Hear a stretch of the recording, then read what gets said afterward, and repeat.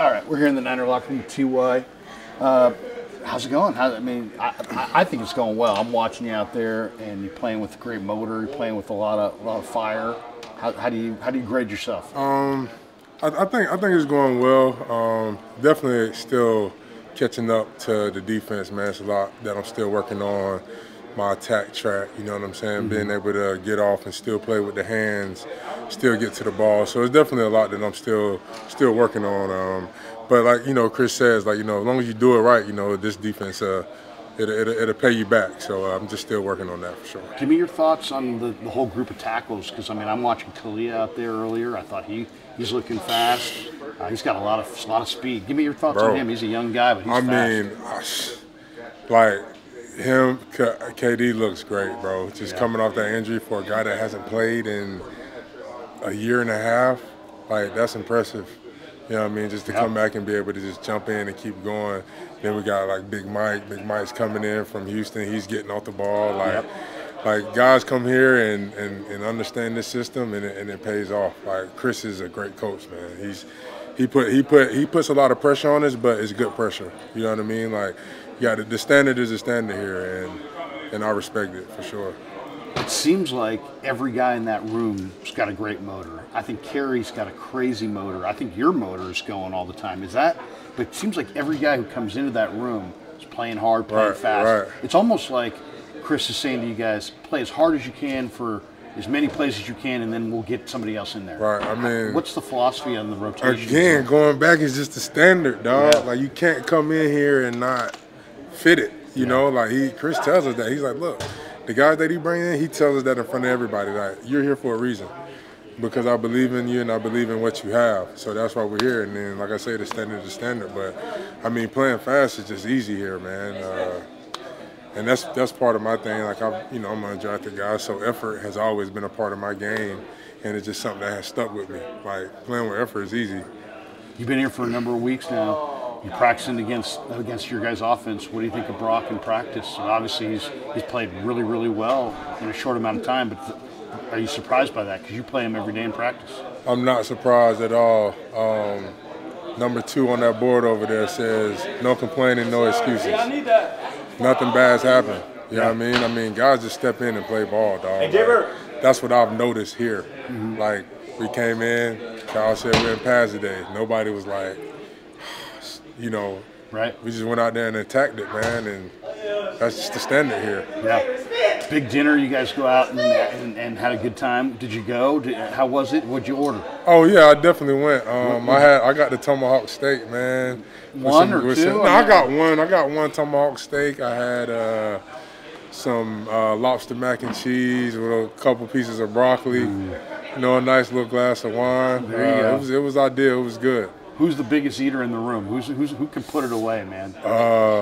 Spence. I think Spence might be the biggest eater. Spence can put it away. Scoring multiple steaks? No, I mean just eating everything. Like eating everything that he ordered, he ate, you know. I had to take some of my stuff home. Yeah, a good night though, fun night. Oh, great night, man. It was a great night. Yeah. What's it like to, you know, you obviously guys, you're battling with these guys, you're practicing with them, but then you go out and share a meal and get a chance to chop it up and talk a little bit and, you know, get to know some of the guys.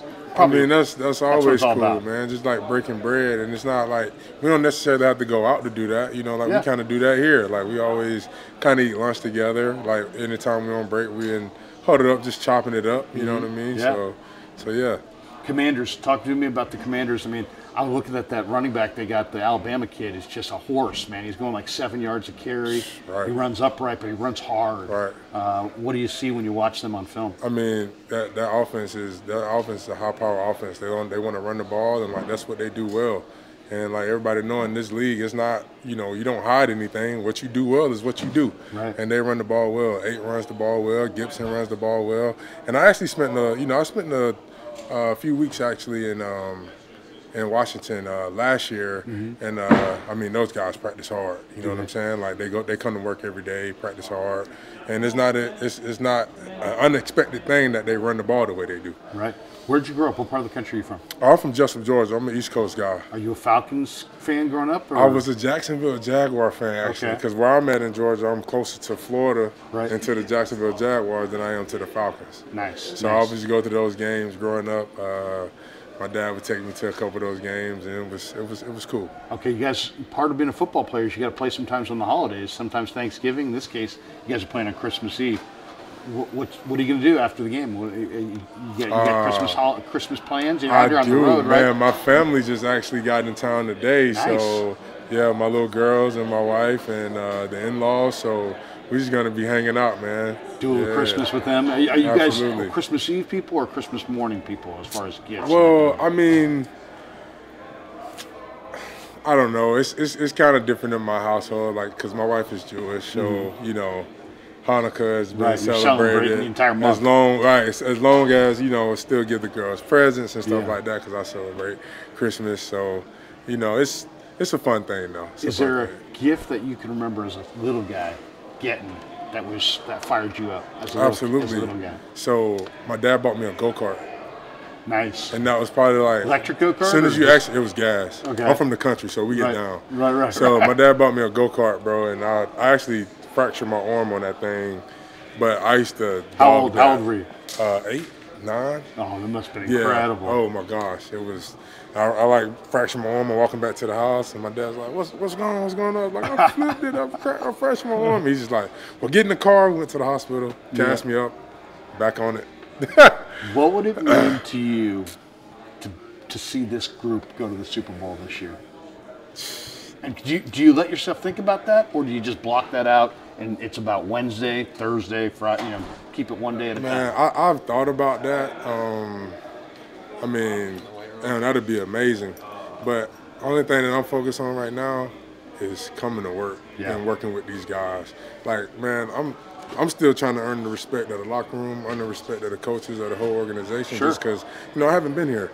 So I got to be studying, I got to be locked in, focusing, and doing what I got to do. And then hopefully, you know, my little pebble dropped into the bucket will help us get there. So it's working, man. What's the strength of your game, you think? Because I love, from somebody who's scouted before, I love watching your motor, but I also love watching your anchor. They don't move you in the run game. Right. But what do you look at when you watch yourself?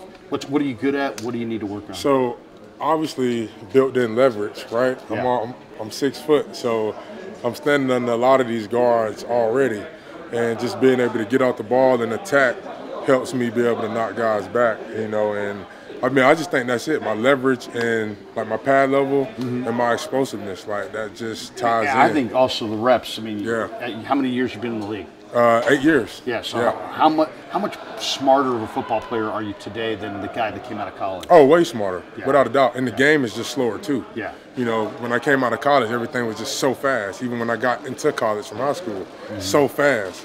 After those first 2 years, it just slows down. Right. So now it's not even as fast, and now you can think, you know, as opposed to just getting out there, lining up and playing. Like I can think now, I can get out, I can see down the distance.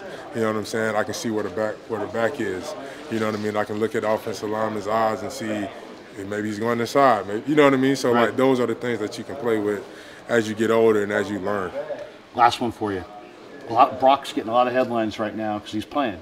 But I look around this locker room, there's a lot of good young football players who haven't played. Kalia's one, Marcelino's one, A. Martin's one. There's, I mean, almost every group in this team, there's some good young players in this room. You've been practicing against these guys. Give me a young player in this that maybe the fans don't know, but you've seen and think, man, that guy's got a nice future in the NFL in this locker room. Is there a player that stands out to you in here? Yeah, I mean, it's a couple, man, but just like along the front line, the two that come into mind are Nick and Poe. Yeah. And like those guys, man, those guys, like, their looks are unbelievable.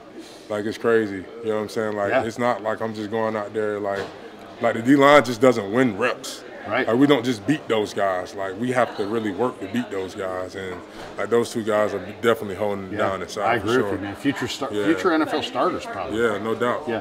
No doubt. Give me one thing you love about the Bay, and then we'll let you go, man. What's one thing you, man? Obviously, everybody has talked about the weather, but give me something that you've been here for a few months now. What's one thing you love about the Bay Area right now? It's different. It's a lot different. I haven't really got out, but in terms of food-wise, I would say the ramen. Nice. I like the ramen. Yeah.